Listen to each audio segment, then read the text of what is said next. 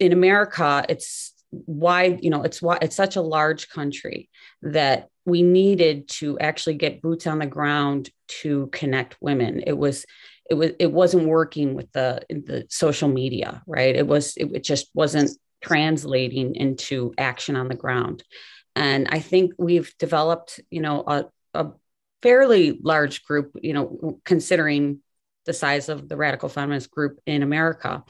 And I think that we can really kind of wedge ourselves in with this high school situation, because under Biden's EO, any school that wants to receive federal money has to comply with these gender, policies that they're putting in the schools, and they're in all the schools.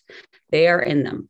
Whether the administration decides to enforce them and how they enforce them is where, we're going to see, problems. And that's where we have a way in.